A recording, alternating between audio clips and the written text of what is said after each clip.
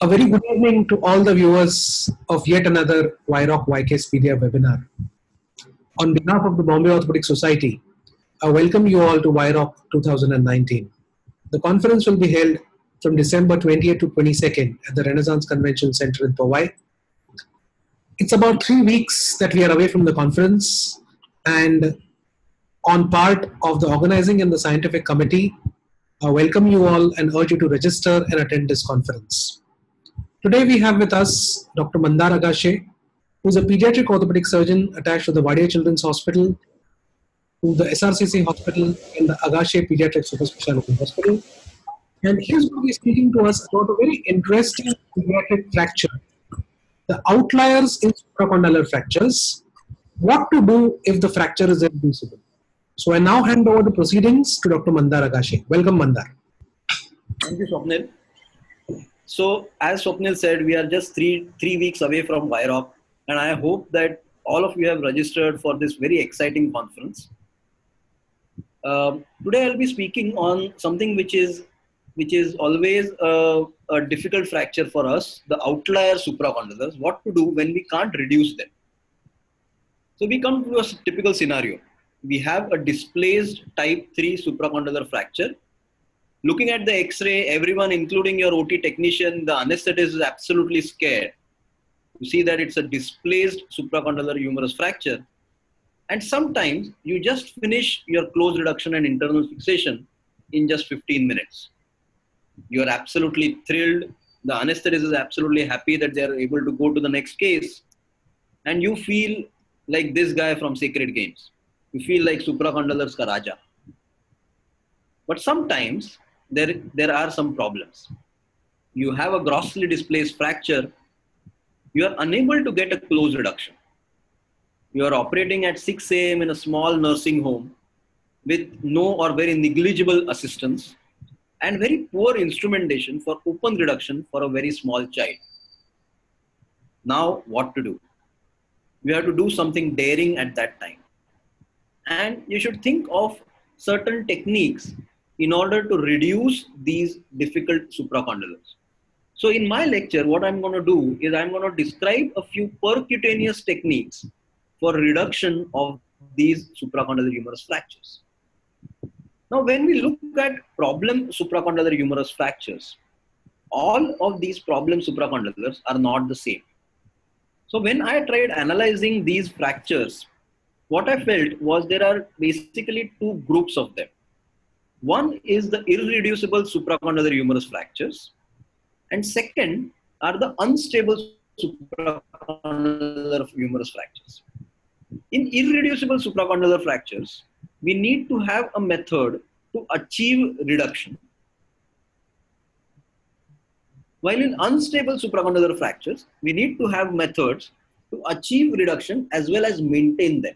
So let's look at a few methods to solve these two different issues.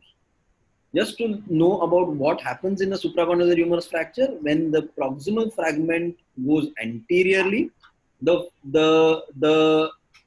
brachialis muscle is impaled in the fracture site, and that prevents reduction. As you can see here, and this is clinically shown by the brachialis sign, which is this much. And in this case, we do something which is known as a joystick method, or the intrafocal wire, or the intrafocal artery forceps method. So what do you do? If you have a fracture like this, which is grossly displaced, and you can see that there is gross displacement on the lateral view, to make a small puncture in the posterior aspect, in the triceps, pass a small mosquito forceps or a small K-wire, pass it through the fracture site, reverse the mosquito forceps, and lever it so that the entire fracture gets reduced. Once you are able to close the anterior gap, you can see it on the lateral view and pass a K-wire looking at the lateral view itself. As shown by this illustrative example, you can see that I've used a small K-wire. I have joystick that proximal fragment across. I've achieved the reduction on the lateral view. You look at the AP view, AP Jones view at that time, you can see that there is some malalignment or translation which you correct with manual pressure, and then you can fix it in the routine manner in this way. So this has been very elaborately described by Shaukat et al. In current orthopedic practice. Now, what do we do for the unstable supracondylars? In unstable supracondylars, the reduction is very difficult to achieve, and the reduction is very difficult to maintain. So if you look at this X-ray, this diagram, you can see that there is severe periosteal strippage of all over the fracture site, and hence we require a few methods in order to hold the reduction. So these methods can hold either the distal humerus itself, can help in holding the distal humerus as well as the olecranon across the elbow joint, or they can help to hold the proximal fragment. Let us look at the indications for each of them. Option 1. Here, this is a method which was described for a very unique type of fracture, which is a type 4 multidirectionally unstable supracondylar humerus fracture. Now, in a fractured supracondylar humerus, what happens is that when it's an extension type, once you reduce it in flexion, it remains stable because the periosteum is intact on the posterior aspect. In multidirectionally unstable supracondylar humerus fractures, what happens is that the periosteum is stripped off completely, and that leads to instability in flexion as well as extension. In this case, a method which was described very well by Edward and Noyes can be used. Here, what you do is you put a wire through the distal humeral fragment, which is parallel to the lateral view. You use that as a joystick in order to achieve reduction on the lateral view. Keeping it reduced in the lateral view, you see the AP view and then fix it.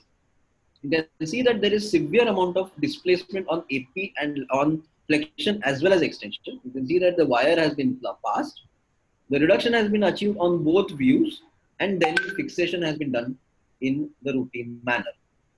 Let's look at the second way, where you can hold the distal humerus as well as the olecranon across the elbow joint. So when is this required? This is required in a very unique type of supracondylar humerus fracture, which is the flexion type supracondylar humerus. Now, what happens in flexion type supracondylar humerus fracture is that the reduction is achieved in some amount of extension, not in the usual flexion which is seen in extension type fractures. In this case, it is very difficult to pass the wire, keeping the elbow held in extension, and it's a very unstable sort of fracture. So what do? You obtain the reduction on the lateral view in 70 degrees of extension. You pass a 1.8 millimeter wire through the olecranon, through the distal fragment, and through the proximal fragment, which is intramedullary. You look at only the lateral view. You look at the reduction only on the lateral view. After which you look at the AP view. In the AP view, there may be some amount of translation which is seen, which you can easily correct, keeping that wire intact through the medullary canal, keeping the lateral reduction intact.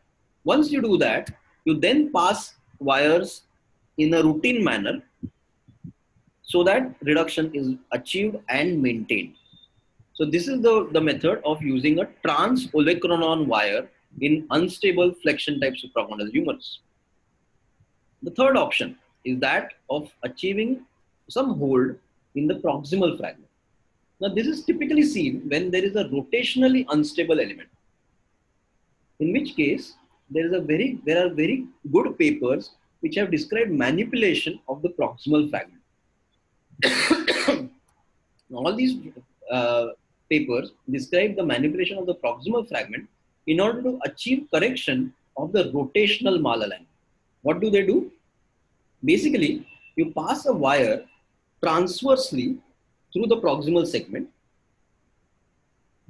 you hold it and lever it out so that the rotational malalignment is corrected, and keeping that wire levered so that the rotational malalignment is corrected, you pass two wires in the routine manner. This video has been very beautifully done by Dr. Venkat Das, my friend and colleague from Ganga Hospital. You can see that there is significant amount of rotational malalignment. What he has done is passed a wire, which is a transverse wire. He has used it to lever it in correct position, pass the wire in the lateral view, seen that the AP view reduction is achieved, and fixation done in the usual manner. A small corollary is that you should see that this wire is not too proximal, only about 4 to 5 centimeters proximal to the lateral epicondyle. Otherwise, there is a danger to the radial nerve as it crosses from posterior to anterior. Thus, just to reiterate, in this section, we can have, if there is coronal and sagittal plane alignment, you help in manipulation of the distal fragment, either just the distal humerus or the distal humerus and the olecranon.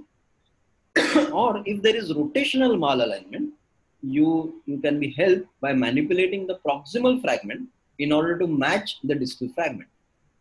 Thus, finally, to reiterate, we have the irreducible supracondylars and we have the unstable supracondylars. In irreducible supracondylars, we have to have a method to achieve reduction.